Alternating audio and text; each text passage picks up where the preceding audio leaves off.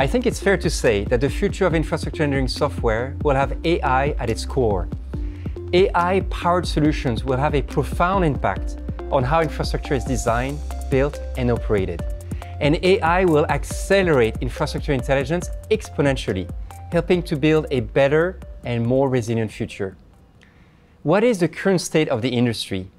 How is the infrastructure engineering sector adopting AI technology? Tom Kirk, in charge of corporate development at Bentley, has his finger on the pulse of the industry. Tom, what are you hearing?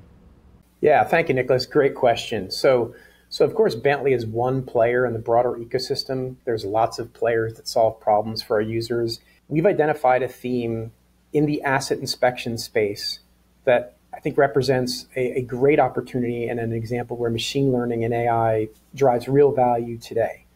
So one of them is a company called Sewer AI, one is a company called Nirxen, and one is called Overstory. Overstory takes satellite imagery and does vegetation encroachment analysis based on that to determine the likelihood of power lines being impacted by branches. Nirxen is a great example of a company that takes typical photogrammetry, so photos and other active imaging, in their case, thermal sensors, to gauge the health of critical concrete infrastructure.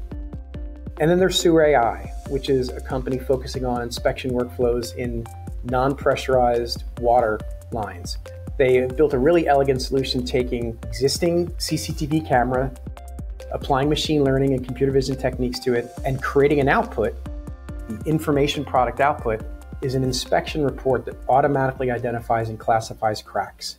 We are certainly a product-led company, but I think over time, it's a product-led company that develops even more of our own platform capabilities. The next phase of that evolution is once we have enough, we have content and transactions, then the platform becomes an enabler for a whole range of third parties to build applications and integrations with. Take, for instance, Blyncsy. Blyncsy is a recent acquisition. It was a Salt Lake City, Utah-based company that fuses in-car dash camera data with asset extractions. Really a simple, elegant approach to the problem of cost-effectively doing asset inventories. We can provide those capabilities to our users, but we can also provide those capabilities to engineering services firms who want to offer that to the owner-operators. And I think it's just a huge win for them, the industry, and for us. Thank you, Tom.